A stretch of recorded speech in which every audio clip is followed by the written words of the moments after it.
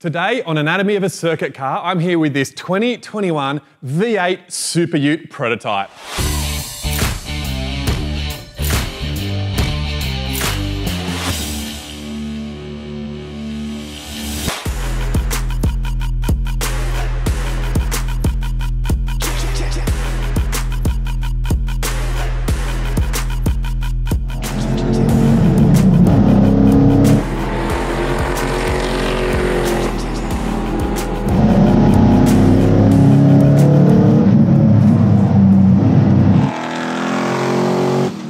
So Superutes is a little bit like the American truck series. There's the sedan series of V8 supercars in Australia, just like NASCAR in America. Young drivers will go from go-karts to maybe Toyota 86.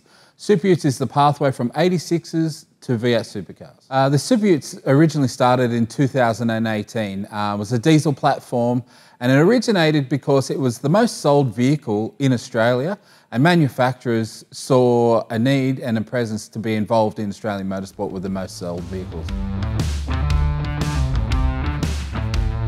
Now, the biggest change in the 2021 season compared to the earlier seasons of the Ute series is the engine package. There's an LS in this one. It's going to sound awesome, it's going to blow flames out the side, and it's going to be exciting to watch.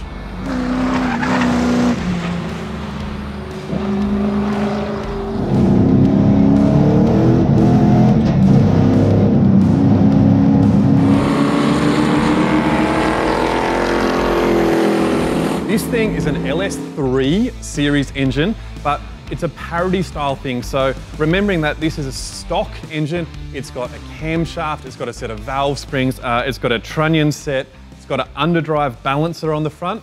But other than that, this is a relatively standard engine, and the guys have done that for a reason. They've done that so there's parity across the whole series.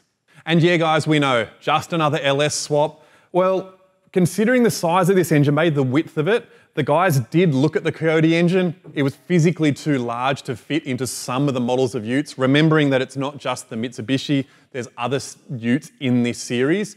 The LS was a narrower, tidier package for this particular application, tried and tested. There's a huge amount of aftermarket support. Overall, for this particular setup, the LS3 was the right answer. This engine is an LS3 based crate motor that comes through GM here in Australia, but we've taken that engine, we've added increased reliability and power to it. We looked at the CT525 GM engine as a benchmark because they're so widely used overseas with a lot of different control categories, but we wanted to be able to offer that here with Australian companies and some New Zealand companies and some US companies with all the parts rolled into one, and offer an engine that we can leave our shop every single time and know that it's going to be exactly the same. So we've added a camshaft, a performance grind camshaft very similar to the CT525. We've gone further and above and added a heavy duty push rod. We've added double row timing chain set. We've added a performance oil pump. We've added trunnion kits to the rockers, ARP bolts throughout. Some models need different sumps and baffles inside. So yeah, a double valve spring. So there's a lot of changes that are completely different from a factory LS3 engine. There are 6 seals per engine. They get fitted in various spots throughout the engine to ensure that once it leaves here, there will be no changes done to the engine. And if there is a seal missing or it had to be broken at the track, then the officials will be notified and we can move forward from there.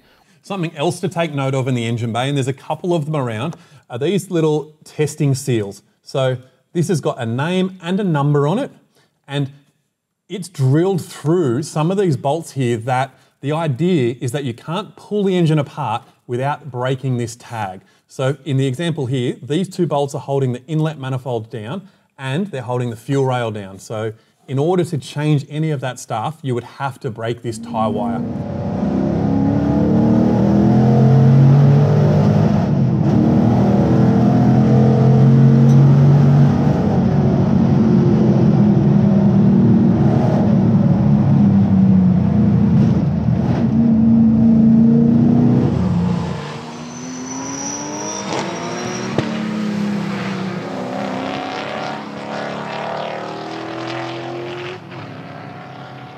Like any good circuit car, in here, it's all business. Nice and simple, you can get to everything really easily. So we'll start at the front. It's got a K&N air filter that comes up through the intake pipe into the factory electronic throttle body. It's got an air temperature sensor here that's measuring the temperature of the air going into the engine, and that's for two reasons, or a couple of reasons. The first reason would be just measuring the inlet air temperature, so we've got it in our data.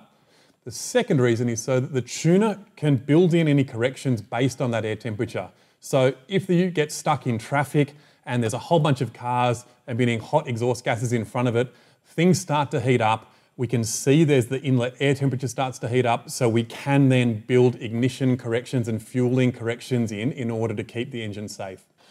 Most importantly, the inlet air temperature sensor is used in part of the engine management system's fuel model. The air temperature plays a role in how much oxygen is in the air. So the colder inlet air temperature, the more dense the air is, the more oxygen there is, thus the more power we can make.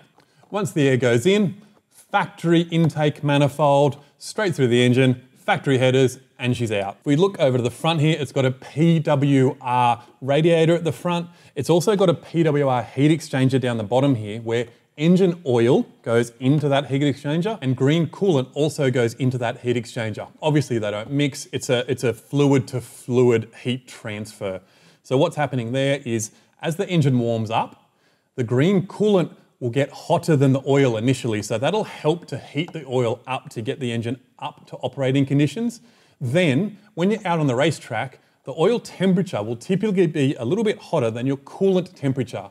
So having this heat exchanger here will allow us to get temperature out of the oil into the cooling system, then for the radiator to get rid of that temperature. How cool is that? Over in this corner, we've got our power steering reservoir. This looks like the factory one out of the factory Mitsubishi. And something that's extraordinary, over here, we've got the GM factory power steering pump. We've got this hose here, which is the factory hose off the Mitsubishi diesel engine. Everything mates just straight up perfectly. So the LS3 conversion into this thing, you don't actually need to change any of the power steering lines at all. It's absolutely remarkable, and another reason why an LS3 deserves to be in here. Fueling this engine, there's nothing too crazy either. It's got a big Walbro in-tank fuel pump in the factory fuel tank that used to house the diesel fuel. Now it's got petrol in it, obviously. That fuel goes through the fuel pressure regulator, regulated to about 60 pounds of base fuel pressure, then comes straight into the factory fuel rails, into these factory fuel injectors. Something that is fancy is this little dry brake fitting here, and that's so that during an event, after an event, before an event, whatever the case, the marshals can come over, they can put their test equipment on here, and you can pump fuel out of here into one of their test jars so that you can get tested if you're doing well in one of the races. A little bit too well, you know?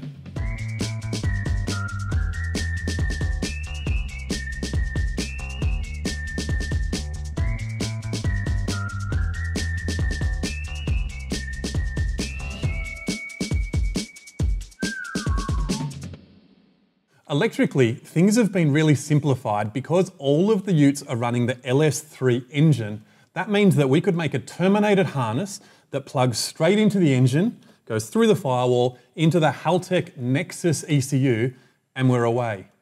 But we've gone a little bit further than that for the Ute series. So what we're actually doing here, yes, we're controlling the LS engine just like we do with all of our terminated harness kits, where we plug that straight in, plugs into the ECU, you load a base map, the thing starts and runs.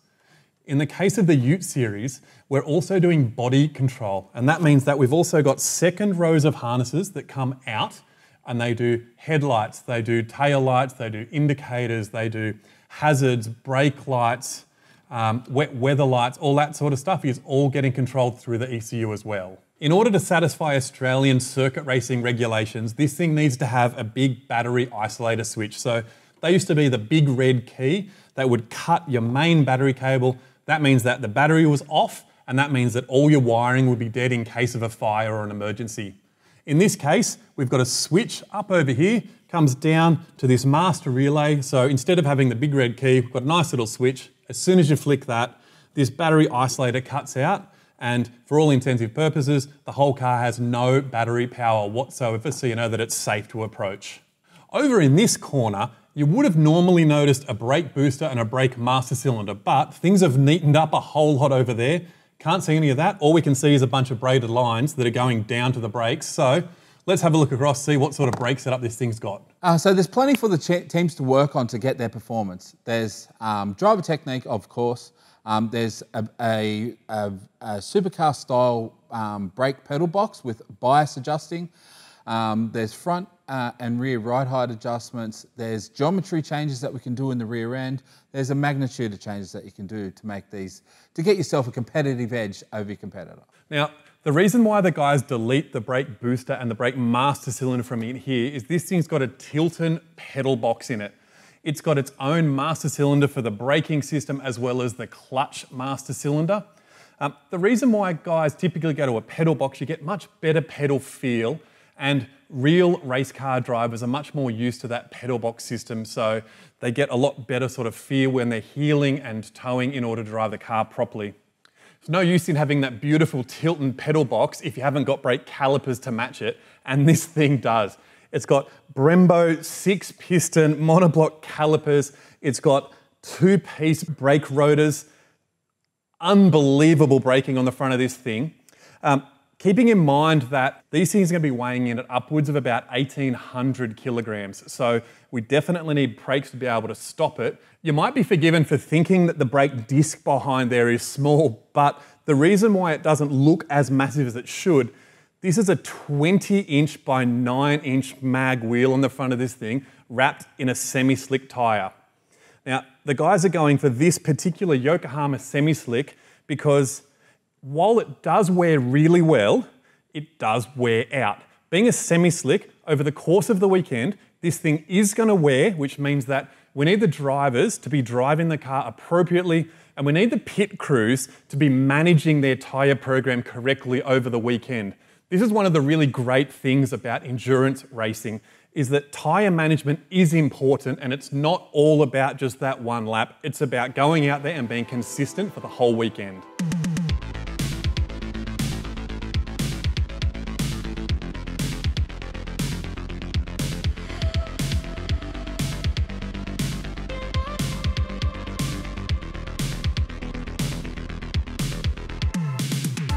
Just like the engine, the rear end's also a controlled recipe. Underneath, it's got a bi-spoke 9-inch rear end. It's got a Detroit locker style diff, and it's got horizontally mounted shock suspension setup. In the tray of this utility vehicle, or ute, it's not too much different to any normal tradesman or tradies ute, except for a few little weird things. Stuff like the seatbelt clasps here, all they're doing, they go up the top here. They're a secondary latch, so the hard lid doesn't come up during racing. If the latch here fails for whatever reason, it's a pretty normal thing to have.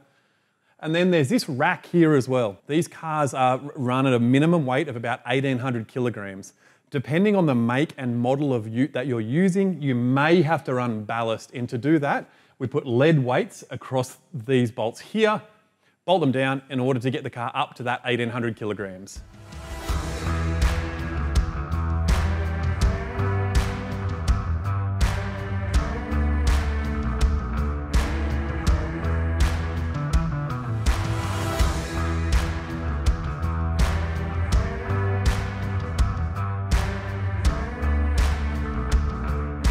So tonight we're at Sydney Motorsport Park and we're doing what we call a shakedown on the V8 Ute. So what that means is the thing's already been on the dyno, we've tuned it, we've set up all of our engine protections, sort of about as close as what we think we can get away with, so that that engine protection range isn't so high that we'll never reach it, whereas it's not so low that we're going to keep hitting our engine protection strategies. So the guys now are about to put the thing on the track. We're going to do a few laps, then pull the data logs out of it, make sure the driver's happy. We'll go and speak to the team, see what they want us to look at, and then we'll enjoy the whole night.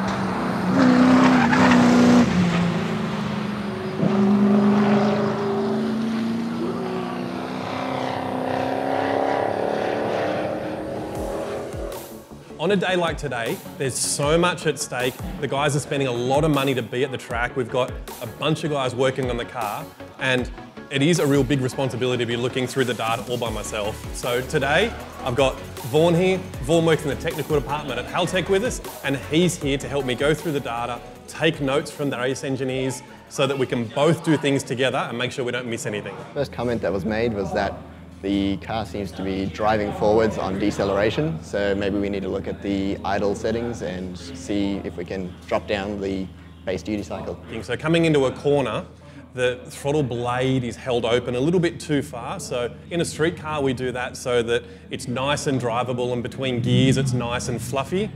In a race car, the driver wants as much deceleration engine braking as he can get. So I'm going to make it so that the throttle blade basically shuts all the way when we're off throttle. As soon as it comes down below 2,000 RPM, back to in the idle area, we're going to get it straight back to do the normal idle control strategy.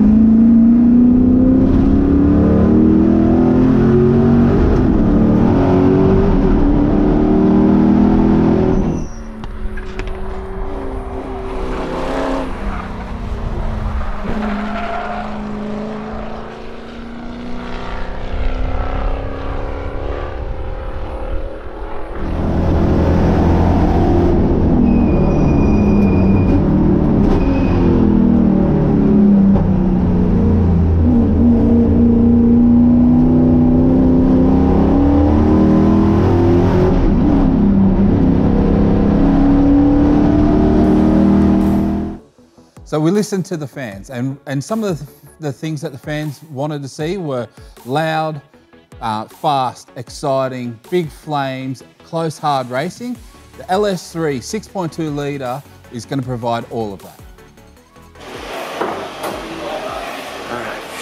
That was great, but just the response of this engine, it's just like you're driving it with your feet compared to before you were actually driving the car. Now you're actually steering the steam with the accelerator. It's so responsive. I just can't wait to get back out there in 21 and give it some. Inside, this is a really nice and tidy race car. It actually leaves the Mitsubishi dash in place. We've even got the factory radio in there. Don't actually think that works anymore, however. It's got a Pace Innovations roll cage that's done really, really beautifully. If you're going to be in an accident, this is the style of car you'd want to be in, I'm sure of it. You'll notice beside me here, we've got a passenger seat. So a lot of these style of cars do corporate days or do sponsor days for the guys that sponsor these cars. So they'll actually get you out on the racetrack and you'll be able to sit in the passenger seat and do a few laps of your favorite racetrack. Mated to the LS3 engine, we've got a conventional clutch pedal, conventional clutch, and we've got the Tremec T6060 H pattern manual gearbox. So this gearbox typically comes out in anything that's a late model manual muscle car. So Ford, Holden, Dodge, whatever the case. If it's a H pattern manual in a later model car, this is T6060 is typically the gearbox that it came out with. This one uses the Ford rear extension housing, it uses the Ford ratios, and it uses the Dodge Hellcat input shaft. That way we get the right ratios for the LS engine in this particular car. Feels really great and is super reliable. The ECU was a tricky thing. We needed a new ECU. So we looked at our options. Haltech, to me, was a nice fit. They've got a really cool new product out there that suits what we're doing. So just putting the pieces together, a cool company like Haltech doing a cool project like this, trying to make Superutes cool, it all just works. This whole car is managed by the Nexus R5 series ECU. Now, because the Nexus also does some car control stuff, so it does the headlights, it does the tail lights, it does the starter motor functionality. There is no fuses and no relays in this car. Every single function is done through the Nexus ECU along with the 15-button keypad up here. So if we turn the ignition on, we press the start button up here. That start signal goes through the Nexus ECU, It decides whether it's safe to start the engine or not. Then it outputs the signal direct to the starter motor. The starter goes, the engine runs, and we're away. We've got things like fuel pump and thermofan override switches up here. Now, the Nexus is intelligent enough that it turns the fuel pump on when the engine starts. It turns the thermofans on when the coolant temperature gets too hot, but we can also use these as overrides. And what that means is that, say for example, the driver comes back into the pits, pulls up, the car cools down, they might even turn it off, but before the next event, he might decide he wants to turn the thermofan on just to get rid of all that under bonnet temperature. Likewise, if they're back at home, back at the workshop, and they want to drain the fuel out of the car, you could go into that quick disconnect fitting or that dry brake fitting up the front there that we talked about, and you could put a hose straight into another car or into a tank or whatever. Press the fuel pump override button, the engine management system will turn the pump on, pump all that fuel out, and then you can get fresh fuel for the next race. On the keypad up the top here, we've also got indicator buttons, which not so much used in a race car, but sometimes they can be really handy where if you're out testing and you might be doing a slow lap, or you might want to be pulling in, or something emergency is happening and you've got the foresight to quickly reach up here and press, I'm going left or I'm going right, just to warn the other drivers that something's happening, could come in handy. Likewise, we've got a hazard button, we've got our high beams, we've got our low beams, and we've got our rain light, which is the light on the back, just to make sure that we're super visible if things get a little bit hazy and a little bit raining. We want to be as visible as we can in this thing. Even though it's bright yellow, we know we'll probably get seen. The one thing I'm really looking forward to is these fans getting on board with these things. You know, we've copped a flogging with the whole diesel platform saying they're not race cars, but I've seen this thing run, and the way it runs now, it's a serious race car. And you know the best thing about this car? Someone like you or someone like me can get one of these things, we can collect all the parts, we can build it at home, or we could build it at our local workshop, we can take it to the racetrack, and we can have a competitive race car. And to me, that's bloody awesome.